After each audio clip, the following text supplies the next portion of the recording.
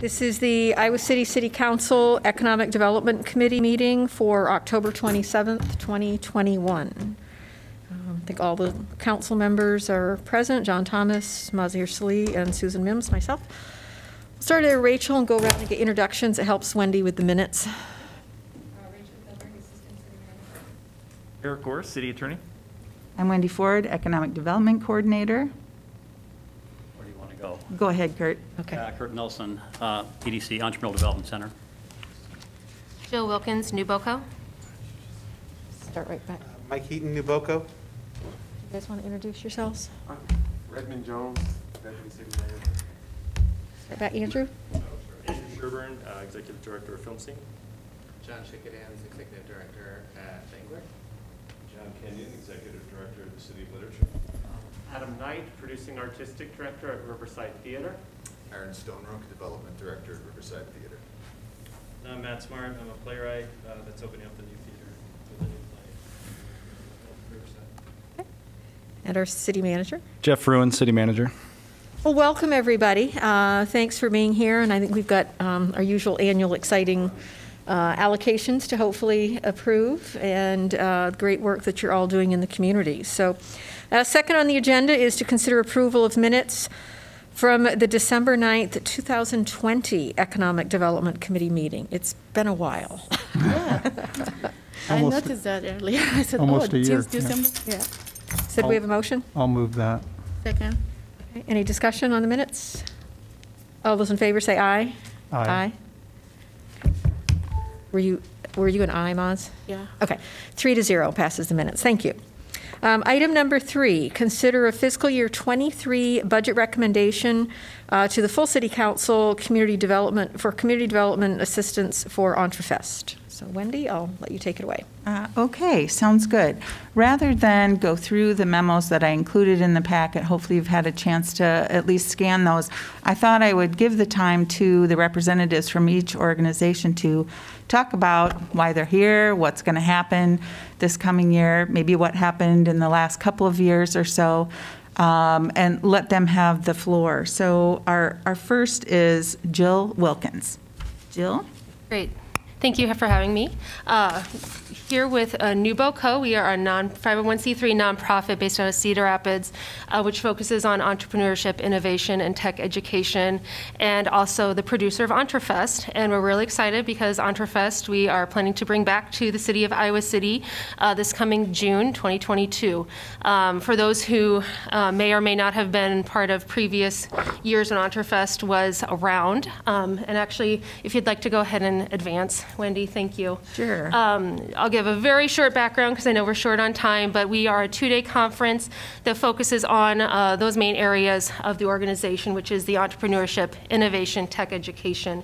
And the goal is really to bring our business leaders within that sphere to the area for really high quality content and connections.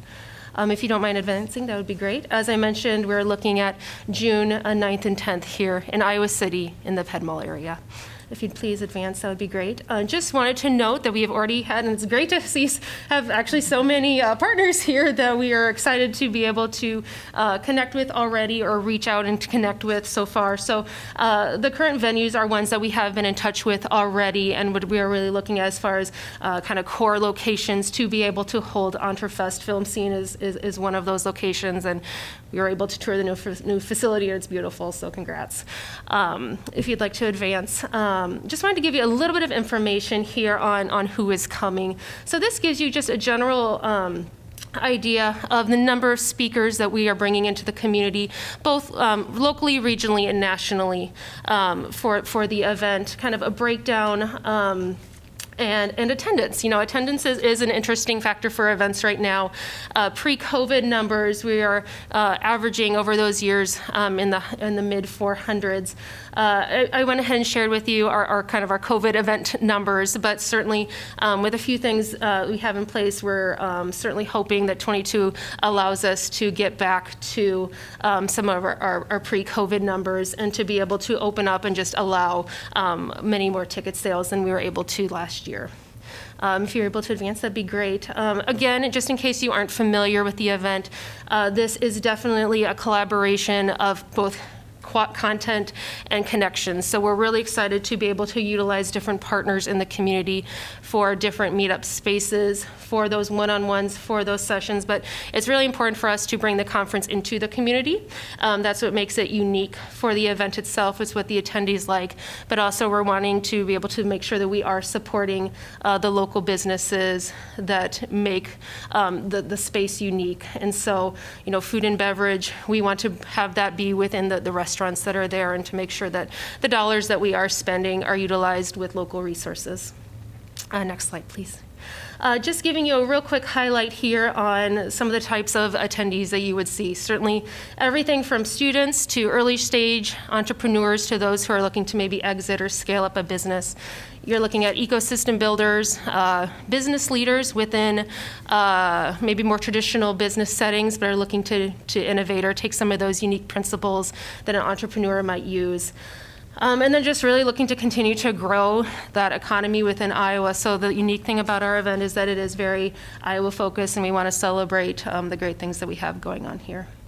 Next slide would be great, thanks. And then just sharing a few pictures, again, in case you aren't familiar with the event, to showcase, you know, we have improv workshops to help with that, just that presentation and thinking on your toes, and just sharing some of the feedback we've received. Next slide, please. And again as well, please.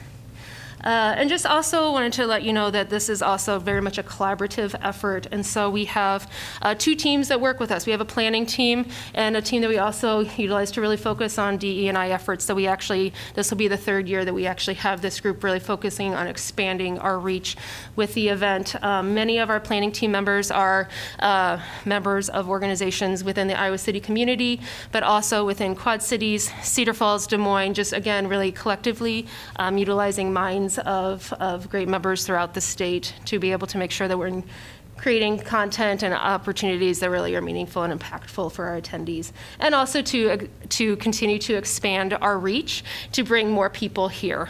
That is something that we've been able to see over the last year in particular, of being able to bring more people in from outside the communities to be able to actually highlight what is happening in Iowa, and that has really led to a boost in some unique experiences and attendees as well.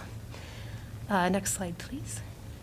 Just showing some additional reaches. Next slide, please. And then again, just highlighting. I won't go through the ending slides are some of the sponsorship information that you already have, and so I will leave it at there. But definitely happy to answer any questions. But definitely excited to be back and to be able to utilize the Ped Mall. That's you know, the construction projects and being able to see that, you know, it's a beautiful space. And so really looking forward to the opportunity to work with everyone again. And I'm sorry that I neglected to say that Jill and Nuboco are requesting $10,000 from the FY23 budget and would request that for your recommendation to the full City Council. Thank you, Wendy. Thank you. Questions, comments from? I just had a little one. I noticed on one of the slides the word agilist. Yes. What is that? Yes, good question. So we actually have previously held our organization at Agile Conference. That is it's basically a methodology is the best way of to describe it. It's mostly used by software developers, or at least started with software developers. And it is basically creating a process of working within short iterations and continually going back to your customer to understand, and along the process getting that feedback, as opposed to completing the project and then you get the feedback and then you take like 10 steps back. You're consistently doing that. It's also a mindset of creating this safe, open space to be able to continue to have this feedback. So we have held this conference in the past. We're seeing an opportunity to maybe fold that into EntreFest. One, it's a great opportunity to continue to build the event and draw additional attendees, but also the principle is really something that entrepreneurs, innovators, software developers can definitely use. And so we can see value in both those audiences and bringing those together. Thanks. You're welcome. Anything else? Well, I know it's been years since I went to it. I don't remember the last time we had the full one downtown, but it was just lots of great events and information and energy. So it's nice to see us hopefully coming out of the pandemic, or at least figuring out a way to live with it and still be able to, get together in person and share that kind of energy and interaction. So, and I think this, as it said in the documents, I mean, this event really puts Iowa City on the state and the national stage. I mean, in terms of the people that you invite in and the connections that you make. And those things are just, vitally important as we try and continue to make this city and this area really well known. And so it's great to have it back downtown in Iowa City. So I will definitely be supporting this. You saying you have it, when the last time you have it in Iowa City? It would have been 2017. This is the first time I heard of it, even though I live here since 2012. But I don't know if I'm very involved in the community, and this is the first time for me to hear about it. That means a lot of people who look like me, they don't know about it. How do you advertise it so everybody can enjoy it? Yeah, no, that's a great question. We have certainly partners within the community, within the, ICAD business partnership, downtown district. So we have tapped into quite a few of our, business community partners. But we are looking at, just what are those expansion opportunities to be able to talk about messaging, talking about where we talk, where we are distributing that information. And so we have a couple meetings set with some connections from the business partnership, but that is, that continues to be a main focus of the group that is working on the DE&I committee, and that has been a challenge from time to time. And so I fully acknowledge that that is an area for us to grow and that we've been really working on the last couple of years. And I do think we've seen a lot of success since we started to implement that back in our 2019 event. Then going into COVID, that's certainly changed things when we changed to virtual and how we were marketing, but it's definitely a continued effort as far as continuing to look at partner organizations that we can be tapping into to help make introductions, to expand the channels in which we're using to be able to draw a more broad audience. Did you have any memory for 2017, what actual happening during those days, like programs or anything? What types of programs we had? Sure, yeah, back in 2017, gosh, a wide variety. So we, throughout the day, we will have breakout sessions that would be workshops. So some of that would be marketing focused, sales focused. Some of it could be HR related or accounting. So definitely, related to running your business, especially if you're maybe an early stage startup. Innovation programming could be for example, the Agile that I was talking about, thinking about how to use different mindsets within your team to think about approaches differently. And so during the day, we would have many of those breakout sessions. We would have different keynotes. The last time we were here, one of our keynotes was the founder of Warby Parker, the online eyeglasses website company at the time. And then with that, we did some additional programming and parties. So we utilized a lot of the downtown bars for, say, different meetups for people to just interact and connect. We had a muralist outside on the Ped Mall, so people could kind of create the mural. We had a small band out on the the little, by the fountain, the little stage area, kind of by the Graduate. So we tried to do and still continue to try to do a mix of opportunities where you're sitting in more of an educational learning session or a workshop versus trying to connect just with other attendees. Because we have found certainly that many of the opportunities, and maybe even the most value, is the people who meet each other, who then are able to find either future business opportunities, potential partnerships, or even just colleagues to collaborate with. And this is you just said it looked, because I really don't know. Yeah. I want to picture this so I can understand what's going on. You were saying this is kind of like a workshop for most of the people who benefit out of this is most likely business. Yes. And it can be kind of workshop for how to deal in certain topic in your business, which will help those business owner.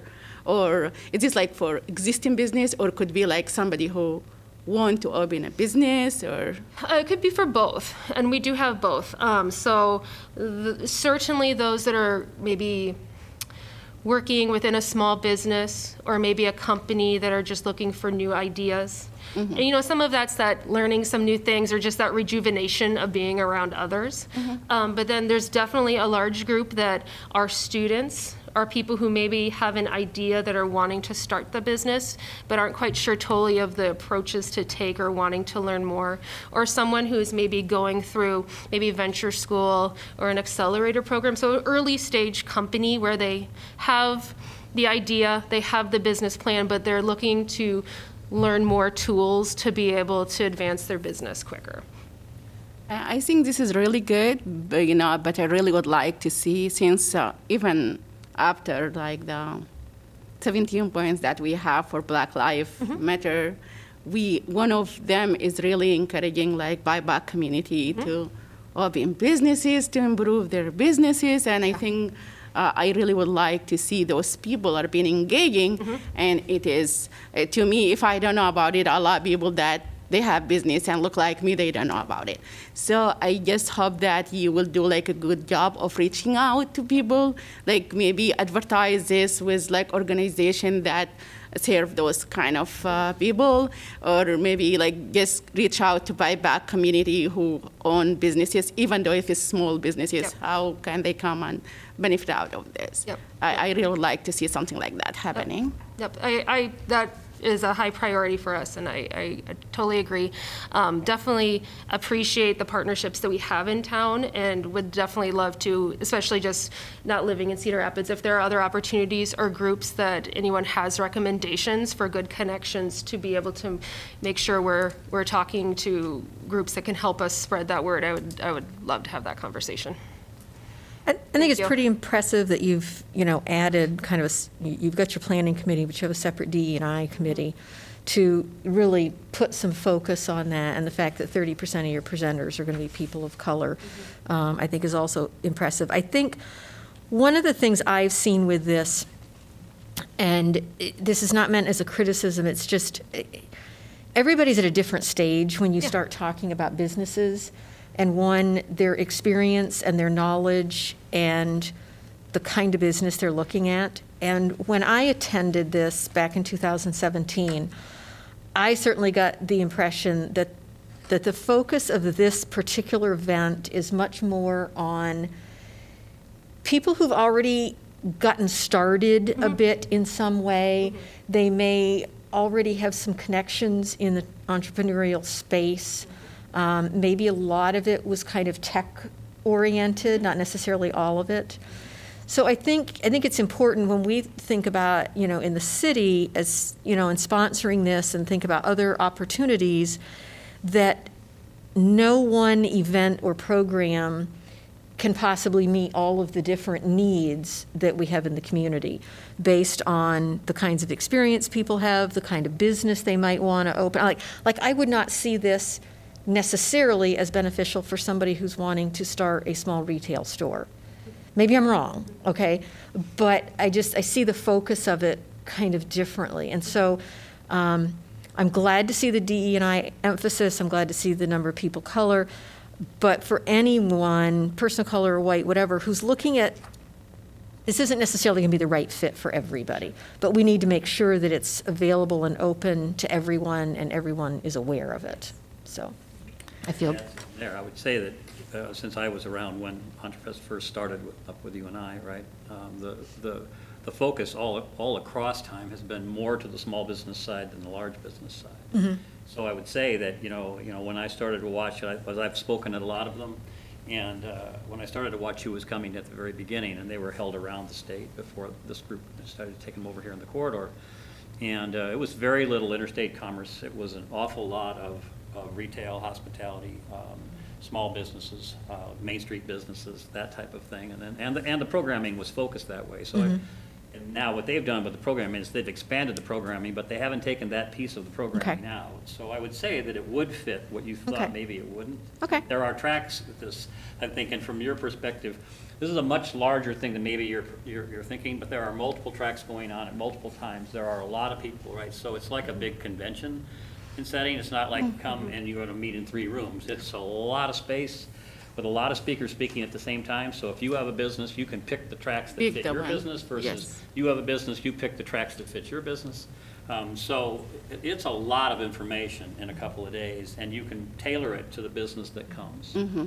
I think that's why exactly we need more people to attend it, because there is many opportunities here, not for different business, and as you said, many workshops in the same day. You just pick what you like to attend. And I'm glad that you have a black leader to present, but that doesn't mean you're gonna have black people if you don't invite them. And I think black person present to white people is not like black leader present to white black people, because they will see that person powerful, and they will say, okay, if he can do it, we can do it.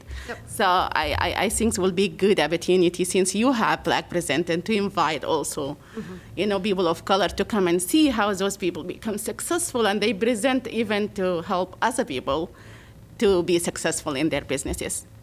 Yeah, just let us help you spread out the word when the time comes. Yeah. Any further comments? Can we get a motion to approve the funding recommendation? So moved. Okay. All those in favor say aye. Aye. Okay. Passes 3-0. Congratulations. Look forward to it.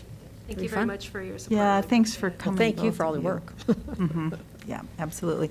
And we may be able to help you with those connections into various other parts of our community that Maz was referring to, so. If there's an opportunity to follow up and discuss more, I'd love to. Yeah, definitely. That'd be great. Thank you for offering that. Thanks. Yes, yep. I'll maybe connect with you for that. Okay, Jill, sounds Okay, good. great. Thank you so much for All your right, time. thanks, Jill. Appreciate it. All right, moving on to item number 4. Consider fiscal year 23 budget recommendation to the full City Council Community Development Assistance for the Entrepreneurial Development Center. And we have Kurt Nelson here with us today, and the only thing I'll point out is that we have been assisting the EDC with funding since 2015, and then since 2016 with $25,000 per year. So, Kurt, if you'd like to have the floor. Well, first I'll just say thank you very much for all your support on a regular basis. It's very much needed. I've provided you with a couple of things at your table.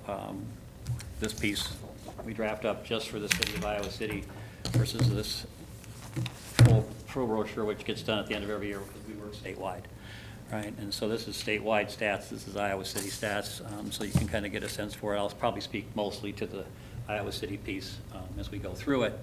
We are an organization that was founded in 2003, so we're entering our 19th year. We are very focused on helping scale interstate commerce businesses that are home officed in Iowa. So they're the kind of businesses that bring people and money from other states and other countries here.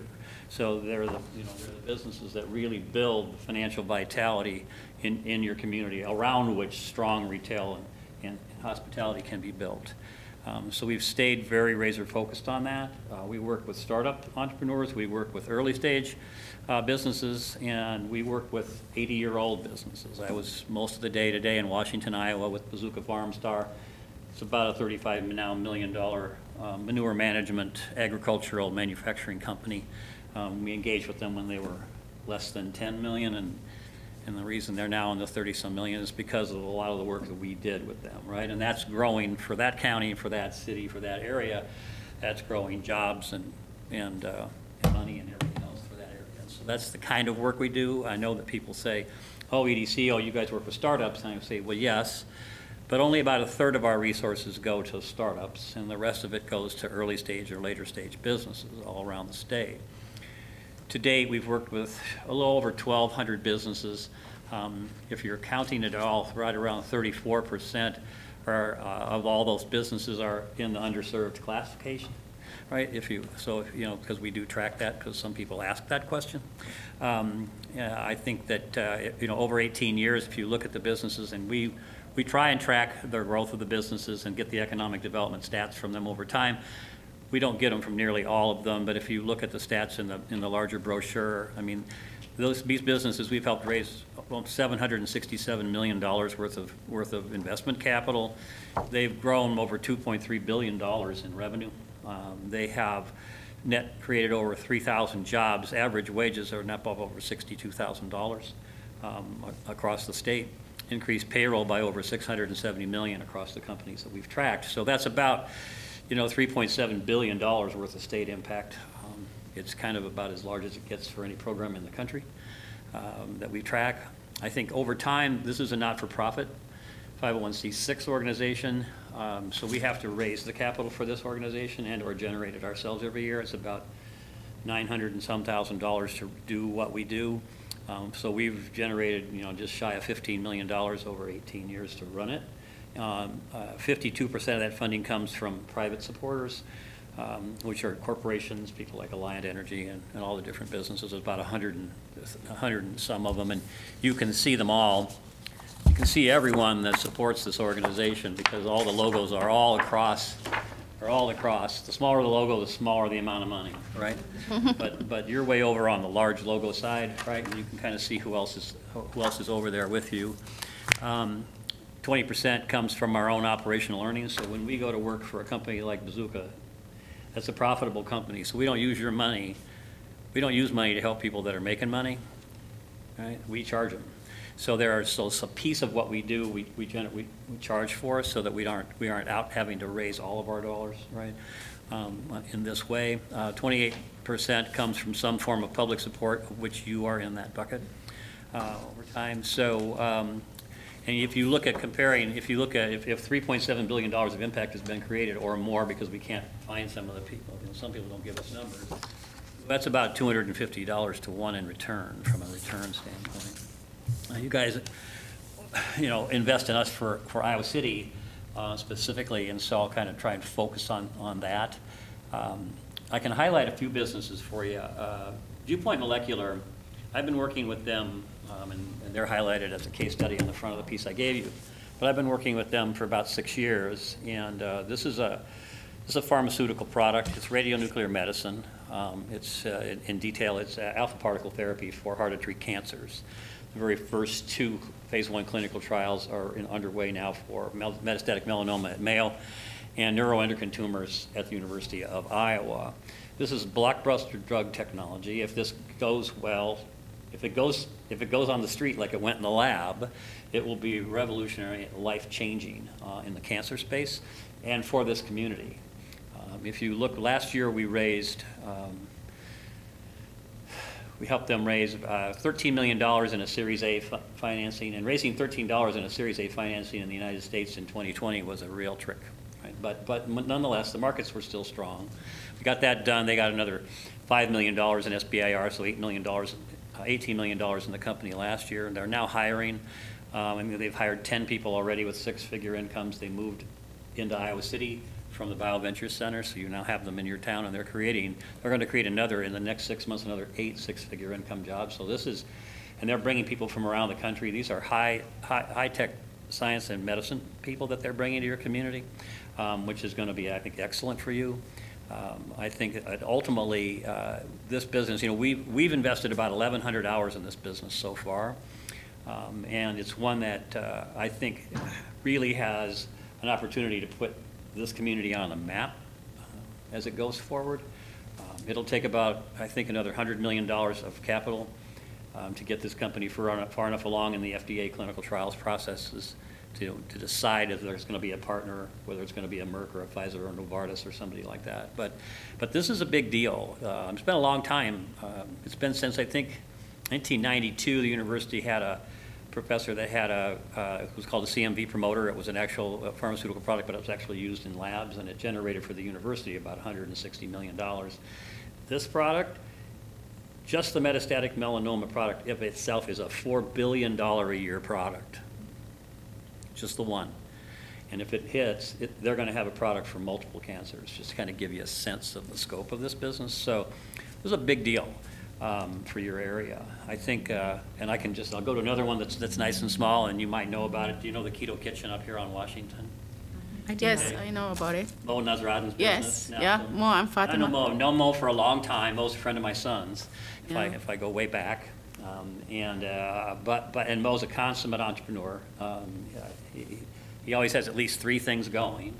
But we've been engaged to help him now with this business. And at the same time, we've teed up Riley and Michaeline Lynch from Pear Deck, which I'll chat with in just a minute. But remember, they had that large exit last year I talked to you about and sold their business for an astronomical amount of money.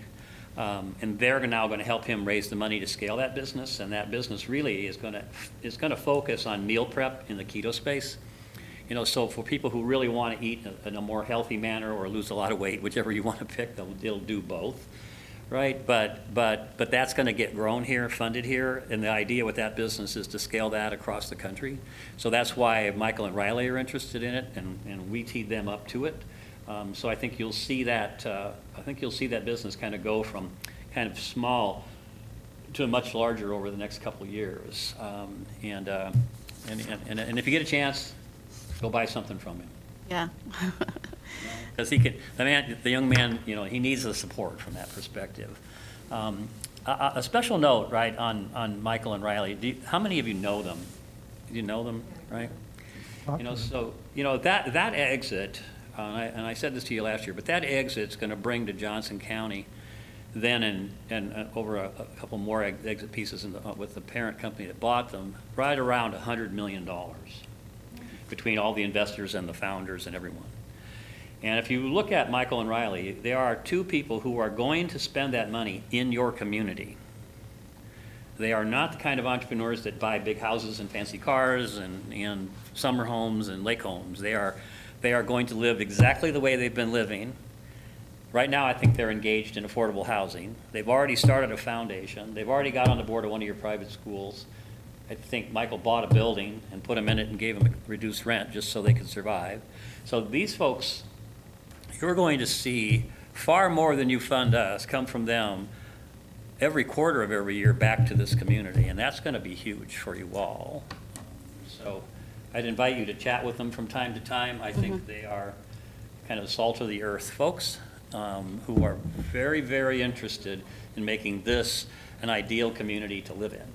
Okay. So they're very concerned about carbon footprint, sustainability, you name it, they're into it if it's in that area. So, and they will spend their money on it.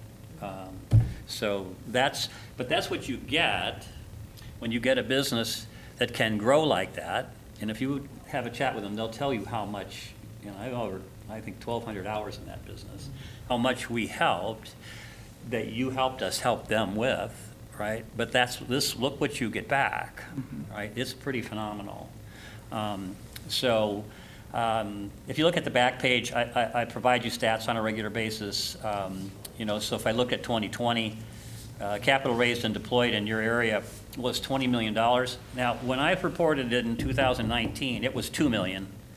So it was up $18 million in 2020. The public-private split is about 70% private, 30% public, and the only reason that public number was so high is because of all those SBIR grants that Viewpoint got. Increased revenue by the clients that we worked with in Iowa City was $37.4 million in 2020. That was only 11 in 19. New jobs created in 2020 was 97, only 31 the prior year. Average wage was $73,000 in 2020. It was 63 the prior year, and an increased payroll was 4.4 million. It was only 2.6. So 2020 was a really significant year for Iowa City, for these businesses that we were helping. The overall economic impact for 2020 was 61.7 million. It was only 15.8 the year before. So this is great return against your annual investment in us, and I think you kind of understand that. You know, if we're coming up with $950,000 a year, I mean, you represent a very important small piece of what we get, right? You know, when it came to the pandemic, and mostly for us up there, the derecho and all of the impact, if you look across this last 18 months, you know, we coordinate really well with ICAD down here. We opened our doors to a little bit more in the retail sector that we normally don't do during the pandemic, just to be of help when we could be of help. We put out I don't know how many of you got on our whole daily newsletter chain, but we were kind of the mouthpiece for everything that was going on around the pandemic and around the derecho show, and that went every day for the better part of 9 months. For everybody, we're really busy. Business is strong for our clients. You know, it's our 9th year. There's 5 of us. We're very focused on what we do. So thanks for all your generosity. If you got questions, I'd be happy to answer them. Thanks, Kurt. Questions? Can I get a motion to approve the $25,000 to the Entrepreneurial Development Center? I'll move. Second. All those in favor say aye. Aye. Aye. Okay. Passes 3-0 to make that recommendation. Thank you, Kurt. Appreciate it. For coming, Kurt. Have a great day. Okay. Item number 5, consider fiscal year 23 budget recommendation to the full City Council for community development assistance funding for arts organizations, Englert Theater and Mission Creek Film Scene, City of Literature, Riverside Theater. Please pull your chairs up, join us. I don't know in what order you want to go through these. Yeah, let's do Englert Theater first, so. Here we are. Yeah, I'll just start off by, again, thanking you guys for consideration in the budget. You've been a great support over the years. Obviously, the last 18 months was pretty critical for us as we were closed during the entire pandemic, which completely decimated our earned revenue opportunities. However, during that same time, we continued to act on our mission and support arts and culture here in Iowa City. We were able to create 2 full digital festivals and also support over 200 local artists to make sure that the art scene continued to thrive after the pandemic waned. Those digital festivals, as well as our first film, Ghost Creek, gave us national recognition on a scale that we hadn't seen before and increased our awareness across the country. So we're really excited about the opportunities as we move into the new year about what we might expect for our festivals and our general programming. One other thing that we're really proud of is we had a collaboration with the city and the downtown district this fall to have Mission Creek Summer Sessions, which activated different parts of the city to bring in audiences that may not feel comfortable coming to the theater, and really drove into our DEI efforts and make sure that there was representation and that different parts of the community were invited to partake in free programming. So we were really proud of that. As we move forward, obviously, Andre Perry, our long-term executive director, has taken a step back and taken a different role. So that's why I'm here today. He was also our lead programmer for the theater. And as we move into this new phase, there's going to be more opportunity for programming in our space and also with our community partners than we've seen in the past. We're currently projecting a 40% increase in programming in the next year, which is pretty dramatic, but we're really excited about that. So we anticipate that that will bring a larger economic impact to downtown Iowa City. It will also allow us to focus more on DEI efforts that we've already prioritized in a new way. So we're really excited about that opportunity. One of the things that I've already talked about, Mission Creek, also will see a large jump in the next year. The expenses associated with that festival are anticipated to increase 30 to 40% from the 2019 levels, making it one of the largest festivals that we've ever put on. So we're really diving back in head first to make sure that the community has an opportunity to come out and enjoy music and literature for this beloved event.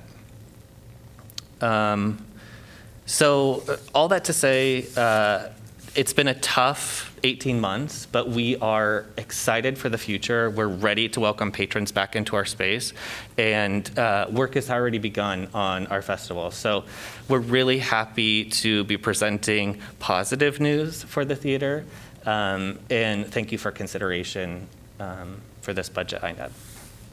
It was interesting. I was downtown the other night, and there was a long line outside the doors. Yeah. I think it was Trey Kennedy was was performing, and it was like there were a lot of people waiting to get in. So that was really, really nice to see. So Yeah. I was glad the doors are opening back up. Questions or comments from? Yeah, I would, personal story, you know, it has been a long time since I'd been in the Englert, and the first time back was the Esteban performance, Gosh, yeah. which, you know, was just, there's so many layers to that event. John Rabson was my neighbor, you know, and just a vital part of our community here, and the performance was extraordinary. So have sort of a welcome back, you know, the importance of that space to the city, to the community, you know, was just, it's a very powerful experience. Thank you. Yeah, I heard that was fantastic. Yeah, we were really happy to be able to partner with them to bring that to fruition. I really think you guys are doing a good job. I like theater and film scene and everything, but also same thing. You still need to engage with the community more. I want to see people like from other community come to the downtown and enjoy all this. And maybe sometime, I remember, especially film scene, they used to give like discounted ticket for like number of the organizations so they can make their member attend and all these kind of things. Yes, that will like at least to bring people, like make them familiar with what in the downtown area. And we have just certain people come to the downtown. I know some communities that even is scared to come to the downtown at nighttime and all this. How can we make things exciting for them so they can come, or how can we reach out to them and explain what these good programs is and how they can be engaged, yeah. Yeah, you're absolutely right. This is an area that we are fully aware of and is a priority for us. We've done surveying of our customer base and also reached out to populations that may not being served adequately today to see how we can step in and provide resources and make sure that people are getting access to the arts in this community. We do provide over 1,000 free tickets to events for individuals that are involved with local nonprofits throughout the year through our LIFT program. So we're really proud of that. You mentioned that some people don't necessarily feel safe or comfortable coming to the downtown core. And that is something that we have found in our studies. That's why we're really trying to program outside of our space more and make sure that we're meeting people where they are in the community so that there's more opportunities to engage with art in a way that's comfortable for them. So it's definitely something that's on our minds. We're not perfect today. We know that there's work to do, but it's definitely something that we're interested in continuing that effort.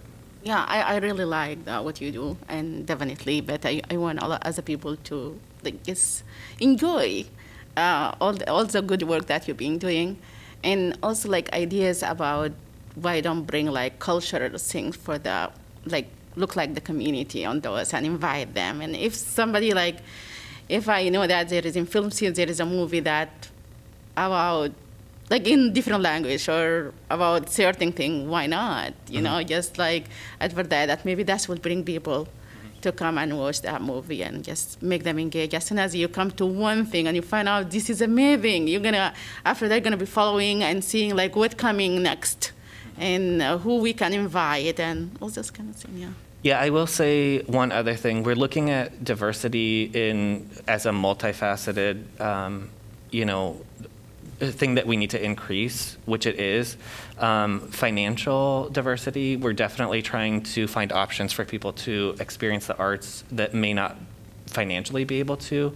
We're also looking at providing interpretation, ASL interpretation for many of our events for people that may not be able to experience art. So this is something that is definitely on our mind, like I said, and we just really want to continue to drive into that. And also, you know, I was thinking, because I was talking to somebody else before, how can we, for example, the English Theater, how can we use that space sometime to invite somebody, even if you invite some like speaker who really talk about certain thing for certain communities, so we can invite them to come. They can buy the ticket still, but you know, they will do it because they want to listen to that speaker. Yeah. I would love to give you some ideas when yeah, I'd love to chat with you. Like this, of course. But you know, you guys are doing great. I'm going to be supporting this definitely. Yeah, the idea of expanding venues I mean, I know that, I live on the north side, and the creation of that outdoor space on Lynn Street has become, in a sense, another cultural venue. So yeah, trying to kind of create a network of such places, which I think in the end reinforce one another, in that they bring people out in different settings, which can have their own strengths and possibilities. So yeah, it would be interesting to think about that. But I mean, just immediately for me, that's been a huge benefit to those of us who live there, as well as other people in the community. It's a very nice setting. So trying to identify where that could happen, or the potential of various commercial areas, for example, like that, as a way, kind of in a way, replicating, the Ped Mall as a cultural, commercial setting. I think it's kind of an interesting thing to explore. Yeah, definitely.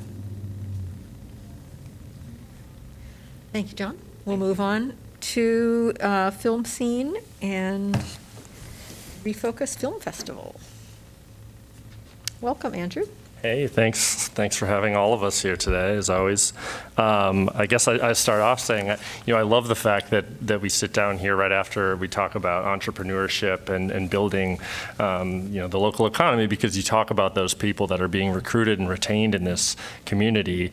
Yes, it's about good jobs, but really it's about making this a vibrant place to live and raise a family, right?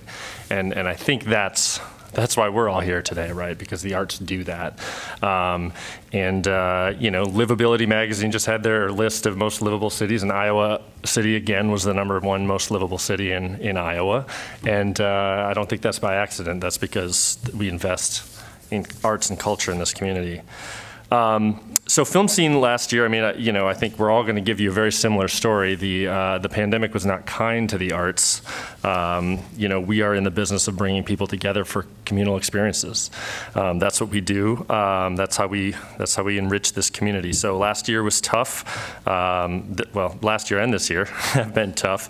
But thanks to the support of the city and the state and the federal government, as well as all of Iowa City, really, we're still here and we still see a bright future. In this packet, I listed, you can see our attendance and our membership from the last 2 years. Our attendance, as you might have noticed, went down quite a bit when we were closed for more than a year. But our membership stayed strong, and I think to me that embodies the kind of support that we have and the relationships we have with our community. We pivoted during the pandemic to offering virtual screenings for free to our members and to many members of the public. We made an effort to make sure that those films were diverse, to what Maza's been talking about here. And really, I think that membership sustainability reflects that we were still active in that time. And not just active, really, but we tried to stay busy. We renovated our original Ped Mall location. Hopefully you all have had a chance to set foot back in that space. It still feels like it always has. There's that element of what it's always felt like in there, but now we have much more comfortable seating. We have some improved technology and just gave the space an overall facelift and really made it a much more welcoming environment. So we're excited about that. We've only been open over there for 4 weeks, but it's great to have people back in that space and activate that part of the Ped Mall. I know we'll hear more about that in a second, but the other big thing that we did, working with Iowa City Parks and Recs to launch Film Scene in the Park, that's been a terrific, that was just for our own morale at Film Scene to be able to put on a public performance again, but obviously the city, the community responded as well. We've had over 3,500 community members at those shows. We still have one left on Friday, our big Halloween bash, Hocus Pocus. I know the city's planning some fun and games with that one. So there'll be even more people served there. That's on average about 200 people per per screening that we had in the park this year.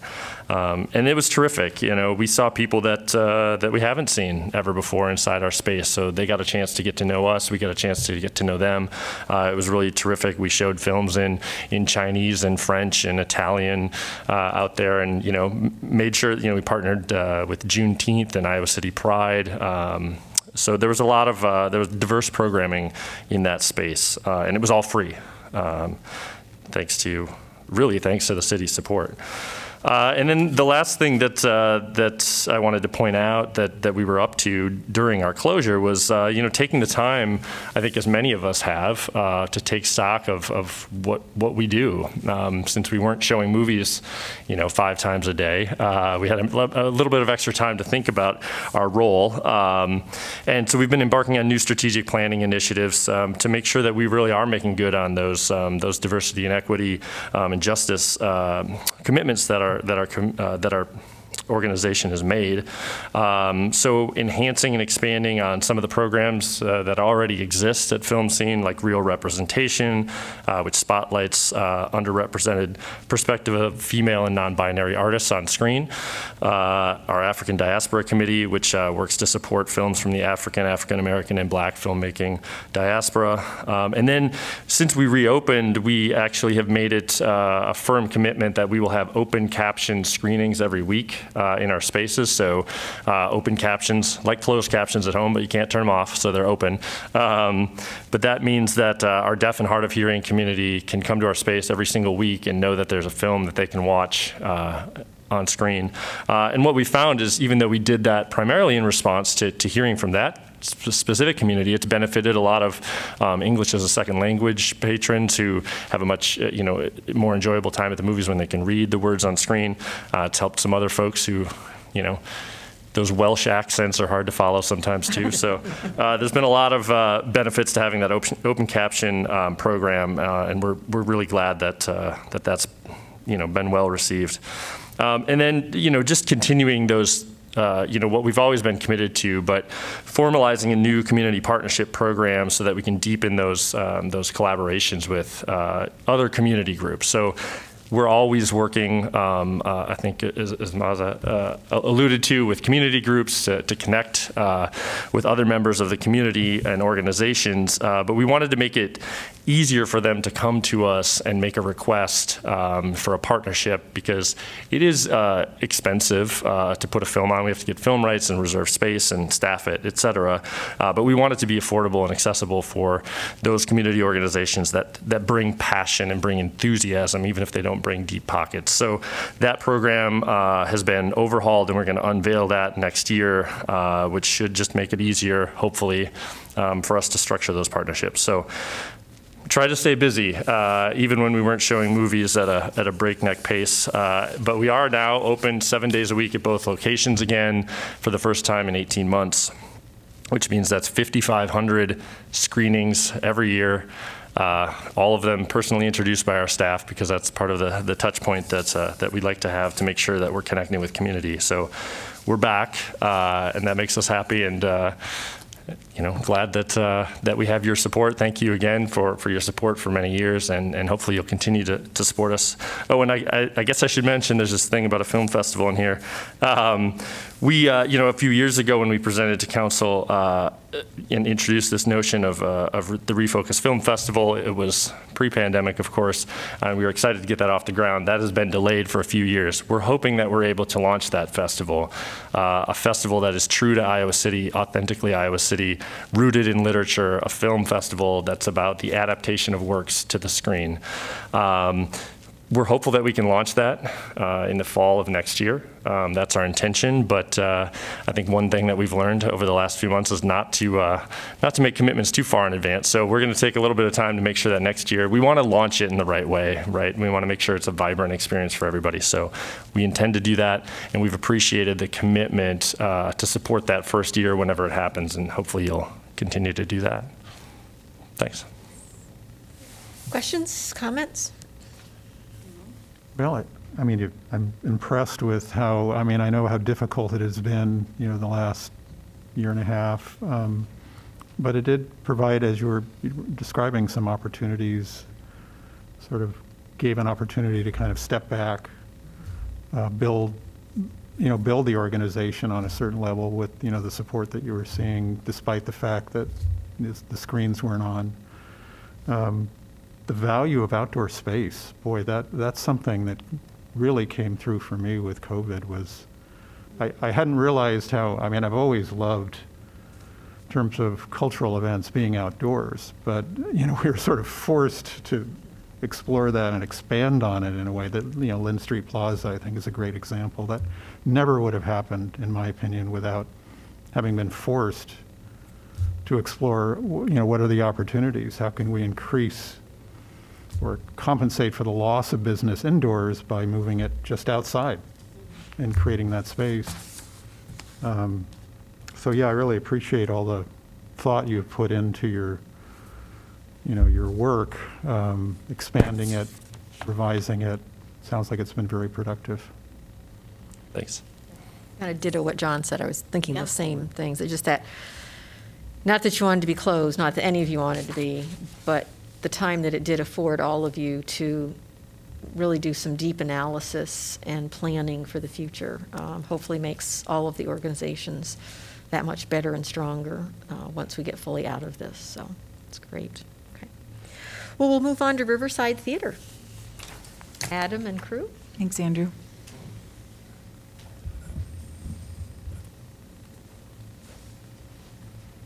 Hey folks, it's really nice to be in an actual room with you again this year.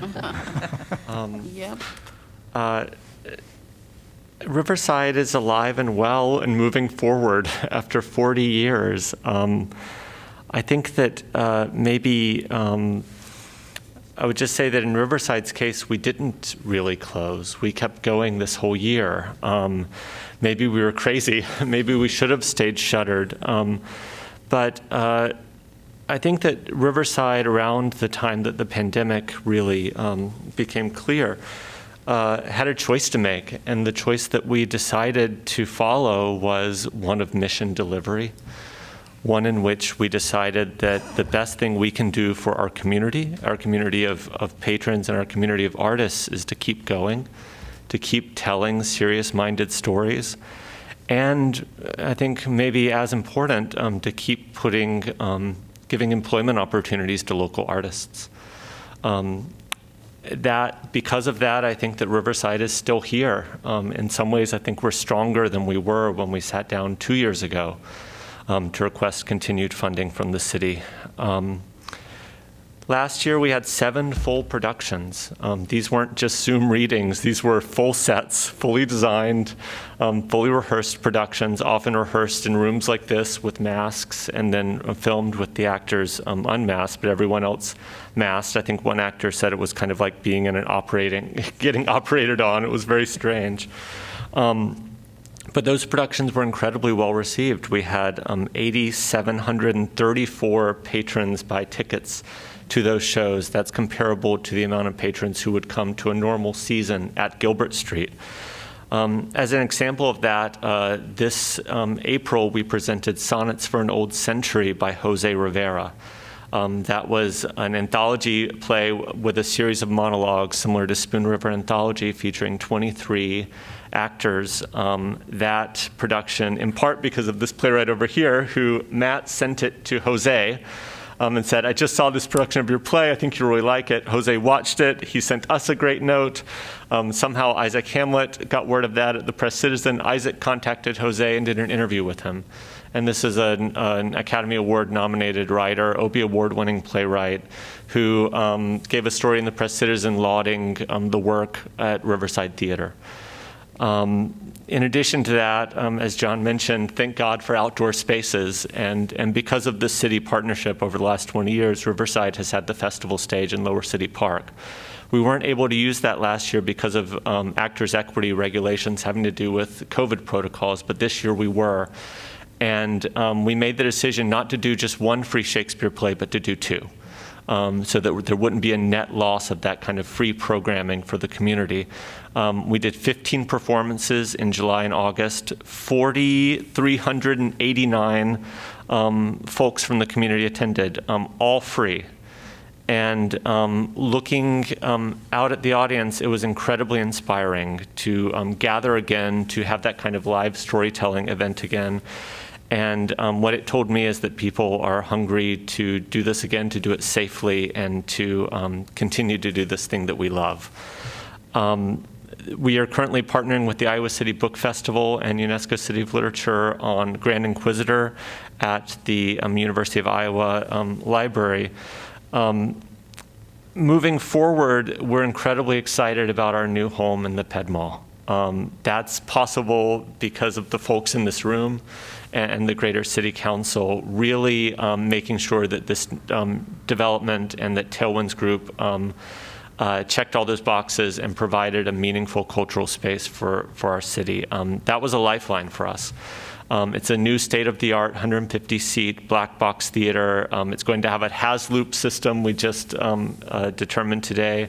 ADA friendly not only for patrons but also for artists, which is something that the Gilbert Street simply could not provide. We're going to be moving over the next 3 years from 100 nights of programming to 150 nights of programming a year.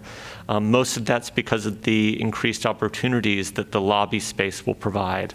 Opportunities like doing new play workshops, cabaret performances, opera on tap, improv events. That's going to add lanes to our programming that we couldn't do previously. It's going to add things like welcoming more people into our space, increasing what it means not only to be a Riverside patron, but to be a Riverside artist. That's in no small part because of the TIF funding and what the city has provided. We are seeking continued funding. As you'll see from our budget line on page 4 and 5, strangely enough, Riverside has had a few good years these last few years. That's been because of that, because we've been smart, we've been resilient, and we've been really trying to streamline costs as much as possible, and in no small part because we left our Gilbert Street space. If you kind of look backwards, you see that, oh wait, there's a $33,000 deficit, and if you keep looking backwards for 4 or 5 years, those deficits are there. We needed these last 2 years to be able to make the kind of strides that we're prepared to make over the next 3 years. You'll also see on that page 5 that we're almost doubling wages and benefits in the current fiscal year that just started, almost doubling artistic costs, artistic stipends to artists, production costs in the artistic world, and our patron services we're doubling too. We want to make this a welcoming space. We want to make it a kind of beacon of professional theater in a town that I can't think of another city this size that can support a theater like Riverside. We're finally in a place to really make leaps and to grow, and to do that, we're asking for continued city support. Thank you, Adam. Questions, comments from councilors? Well, I would just say again, it's been kind of interesting hearing from all of you in terms of, haven't heard yet from John, but I think all of us in one way or another, and certainly our cultural institutions went through kind of a stress test here and came through it with, I think, more sort of broader vision and yet more resources to bring to the community. So it's sort of a testament to, as you were saying, the resilience of these institutions, and that's very promising. That we made it through, and it with optimism. So and certainly with your new theater, I mean and the expansion of your programming. I mean that's astonishing. To go was 100 to 150 events. Right. I mean, that's amazing. So yeah, I'm happy to give my support. All right, thank you. We'll move on to last but not least, UNESCO City of Literature. John, you're welcome.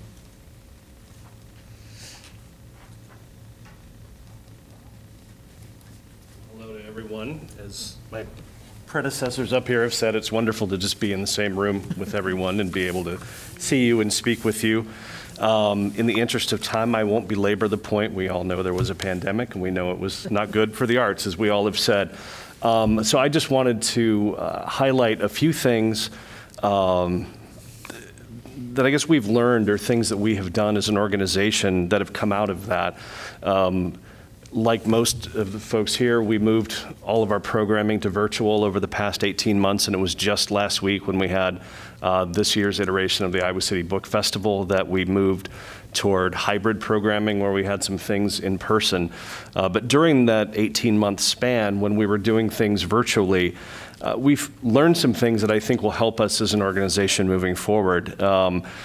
One thing, again, echoing some of these comments, is just the reach when we do things virtually. When we look at new ways to provide programming, we found that we were reaching different people in our community that hadn't participated in our events in the past, beyond our community, and not just regionally, but internationally. We were finding that we had people participating. And I'm not so naive as to think that we're going to keep that international audience of that same scope, but we can keep some of them, and we can learn from some of the things that we did.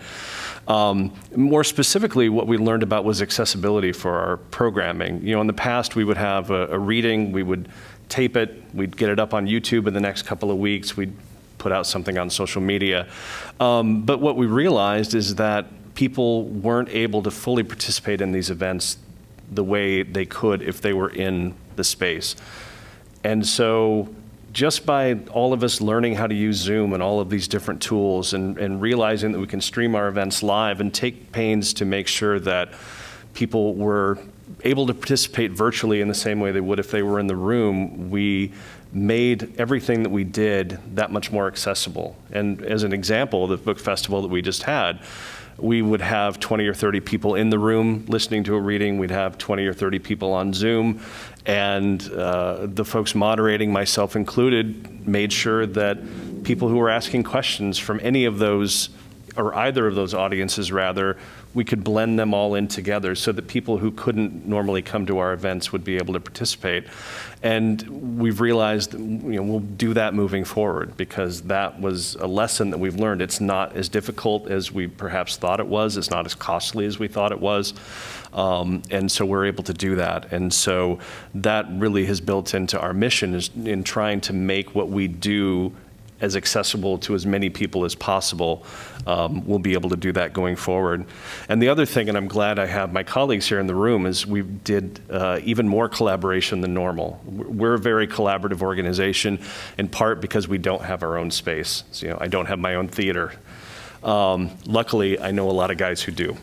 And so we do a lot of events there. We do a lot of events, obviously, with the Iowa City Public Library and other spaces, but we collaborated a lot more because we all needed help amplifying our messages.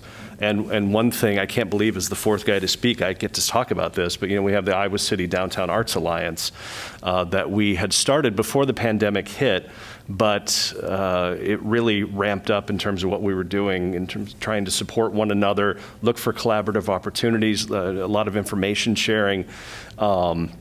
And so we were able to do that as well, and I think that will continue. Those relationships that we've built over the last year and a half have gotten considerably stronger, and I think will only yield great things going forward. A couple of things that we did programmatically in terms of doing virtual programming, or actually I'll just focus it on one, was a community reading program that we've done, and it's had many different iterations over the last 18 months. But we've worked with Anna Barker, who is a local professor here at the university and is a member of our board, on doing these community reading programs where we tackle these massive doorstop books that most people have read 30 pages in, put a bookmark, and then put it back on the shelf after giving up. We're currently in the midst of Brothers Karamazov right now, and there's tons of ancillary programming, including the Grand Inquisitor that Adam had mentioned, that is in partnership with our organization and the book festival. But again, that's something that hundreds of people from all over the world, but mostly in our community, are taking part in this and finding a way to create community that wasn't there before. And that has been really instructive for us as well. At the same time, because we haven't been having in-person events, we haven't had the same opportunities for sponsorships or contributions that come from people who come through the doors of whatever we happen to be doing. Luckily for us, the costs of our events has gone down at a commensurate level, because I'm not flying authors in. I'm not putting them up in hotels. And so we've been able to sustain. But like my colleagues here, as we look toward a future where we hopefully can do things more in person, we are looking to see those costs ramp up again and take advantage of some of those opportunities with the new audiences that we've reached out to. And the last thing I just wanted to mention is during the pandemic, we did go through a strategic planning process as well and looked at addressing a lot of the different things that we've talked about in terms of expanding our programming and look at the accessibility of the programming, representation in our programming, and as well as just being more efficient and more effective in that. And there's a lot of details in the document that I sent to Wendy that you have access to. And then lastly, I have taken on a role as the coordinator for the Cities of Literature. So, you know, we are a UNESCO designated city of literature. We're now one of 39 around the world, rather. Still one of only 2 here in the U.S. But I am coordinating all of those folks now. And so while that has meant a lot more emails that show up in my inbox from Europe as soon as I wake up every morning, it also means that we have an opportunity to have more effective collaborations and communications with the other cities and the other members of the network, which can only help to raise our profile and to make people more aware of what we're doing here. And I've certainly been trying to take advantage of that. So I think I'll stop there and see if you have any questions. Questions? You said how many cities in the United States of literature? Iowa and... Seattle is the other in the other United is States. Seattle, Yeah. that was great. And I will say, at the end of this week, we are anticipating the next round of cities. We go through a process every 2 years where cities apply for the designation and are evaluated, and UNESCO typically names those at the end of October. So we could see another 5 or 6 cities probably named soon. So our network will continue to grow and that many more opportunities for collaboration.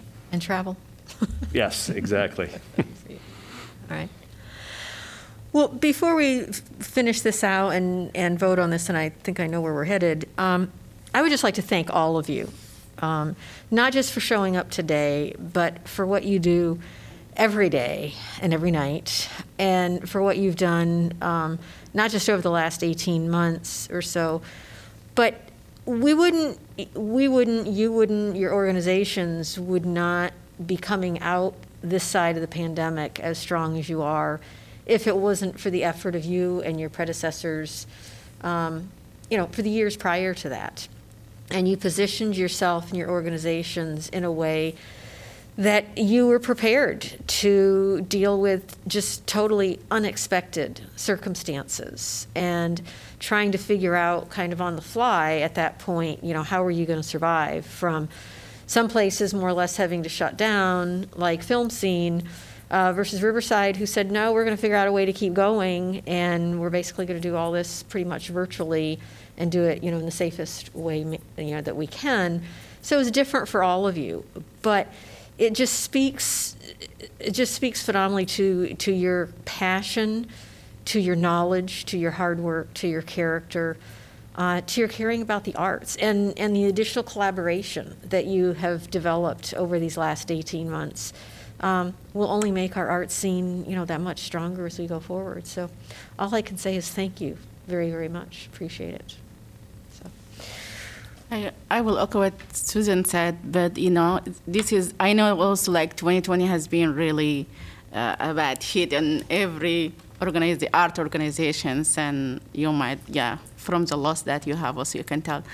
But I think you are providing very amazing thing for our residents in Iowa City, and our people really enjoy what you guys doing, and that's why we wanna make sure you are there and you are existing, you are doing this, and continue the good work that you have. I will be supportive for all of them. Yeah, I too would certainly. It's fun hearing about how you all have worked through the challenges of the last year and a half. And John, you're talking about access. That just reminded me that, I just turned 70 this year, and I know many people my age or older. Access is a huge issue in terms of experiencing the arts. And so I think the pandemic had that aspect to it as well, is that I think it revealed the fact of how many people are challenged in terms of being able to see live performances, regardless of whether there's a pandemic. Right. So, yeah, I do hope that we've all learned from this experience, and I think evolved to some degree in terms of understanding that, our audience is out there. How do we access them? How do we make that connection? And maybe through creativity in terms of venue, whether it's in person or virtual.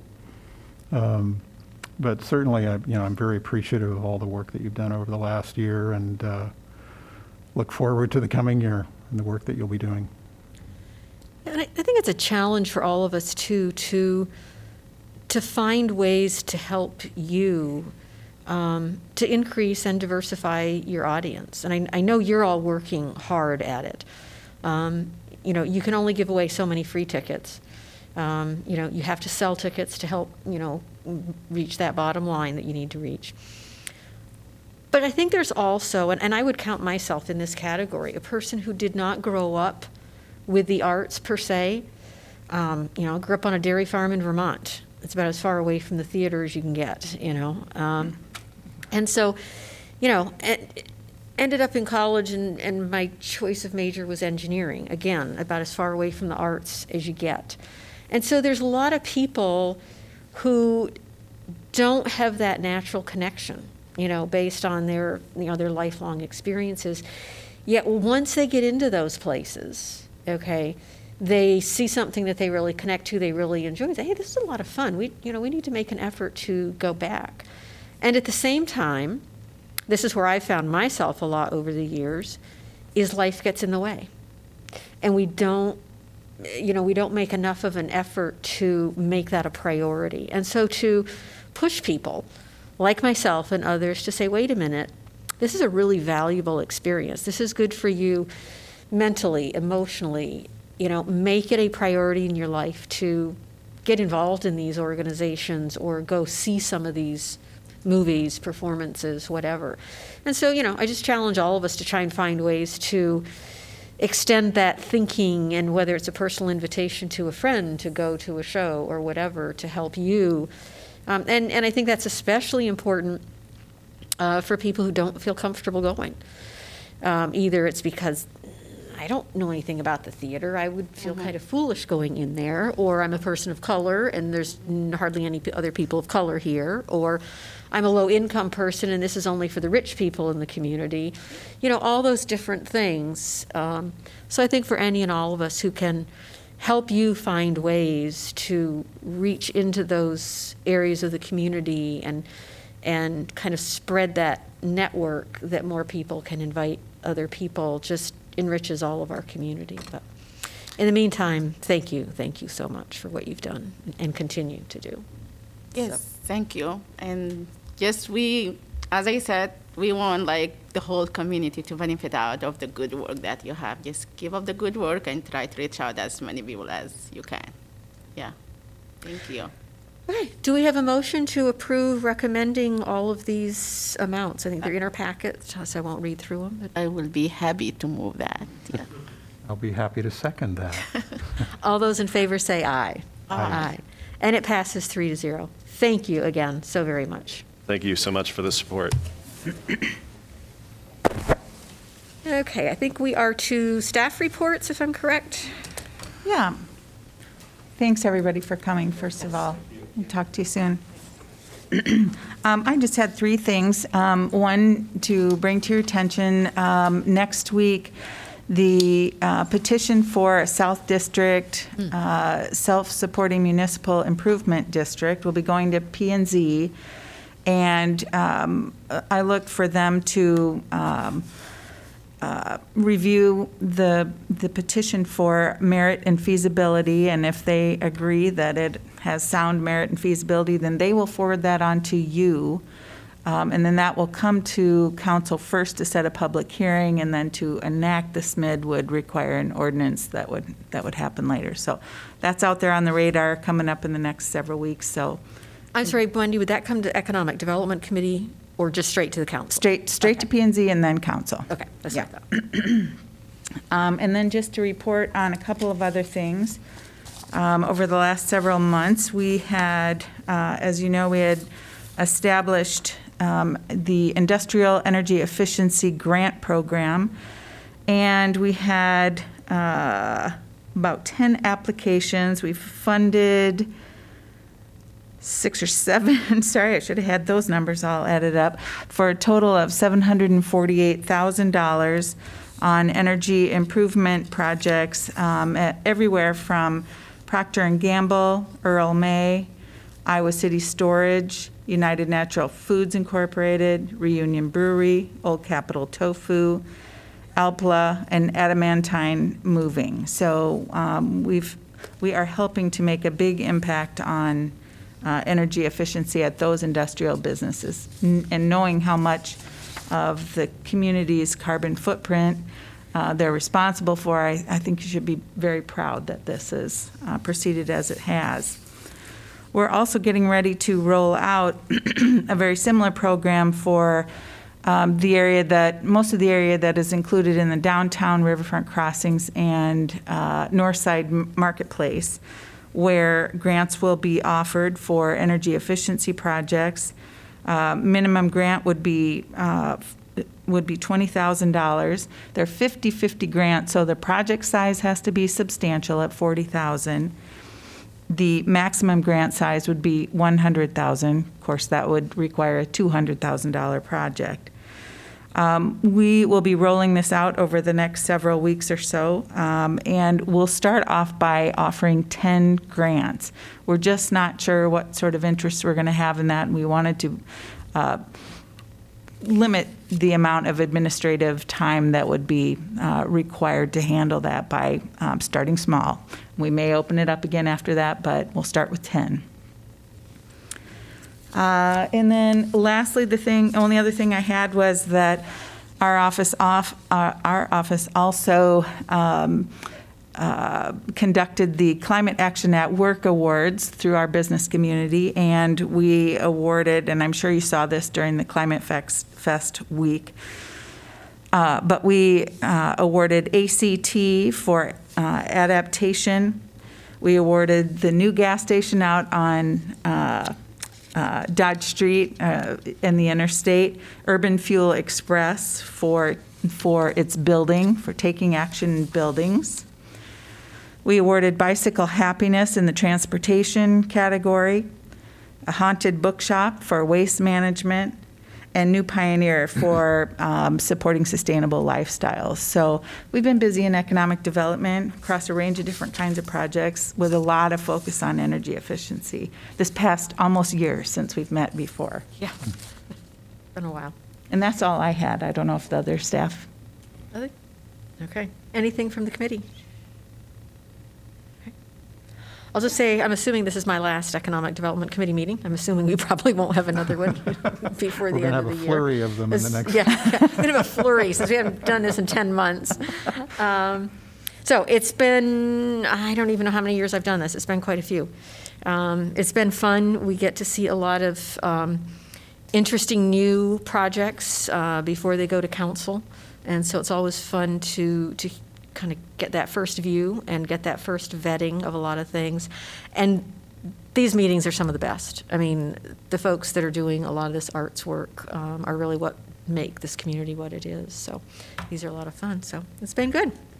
Take motion to adjourn. Before that, I just want to say also, this is my last one, but I'm sorry. I'm glad that we have John, so we have at least one person who has experience. When you created your new, at least you're going to come back again. Hopefully. Yeah, we kind of did that when Rockney and Jim left, too. Yeah, I was the one, so yeah. We have like somebody who was really have experience to start us off on this, and yeah, I enjoyed it. I was really hoping to be on this committee now, and I did, and yeah, yes. Good to know all this stuff, so, have knowledge on a lot of things throughout this committee and what is coming to this committee normally. So, yeah, I'm very happy being here. And this was a nice meeting to have as your last meeting, because it really had a yes, very, very warm upbeat. and good feelings. Yeah. associated with this one. Yeah. Very Well, good it for always me. says a lot to me that, we view arts and culture in economic development, and that's not the norm. And most cities don't view it. They may fund it, but they don't view it as economic development. And clearly, that's a major strategy of ours and has been for quite some time. Maz and Susan, thank you for your service on this commission. We have seen a lot of projects come through, although it's been a slower year. Your fingerprints are on a lot of the projects. I think just, the one we heard about today, the Tailwinds project, and, that was 2-3 years in the making. That probably came back to this meeting several times. And, as I talk to folks about that project, we've got the awesome story from Riverside Theater. We just bought 8 duplexes in the South District with money from that project. You guys all helped shape those policies that led to these cultural venues, led to the affordable housing being required in TIF, and now we're seeing some of those first few projects pay dividends. So you should be really proud of the work you did in steering not only that individual project, but all of our TIF projects. Well, as we know, before it ever gets to us, the staff does a whole lot of work. Of course, yeah. And gets Thank you. it formed Yeah, up for for everyone. us, so. Okay, do we have a motion to adjourn? Motion to adjourn. Second.